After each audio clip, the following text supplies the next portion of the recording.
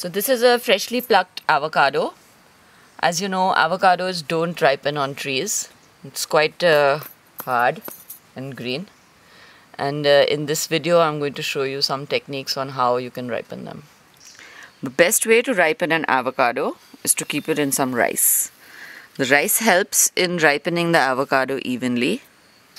If you're not a rice eater, you can also keep it in some atta or flour. You need to check on this every day. The warmer it is, the faster it takes to ripen. So it should generally take around 3 to 4 days. This is a fully ripe avocado.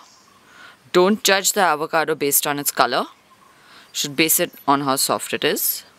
It should just about give way like this. So another way to ripen an avocado is to put it in newspaper. Preferably add a tomato or a banana or an apple. These fruits release a plant hormone called ethylene that help ripen any fruits next to them. So you can just close it and put this in a corner in your kitchen. So this is what a ripe avocado looks like from the inside.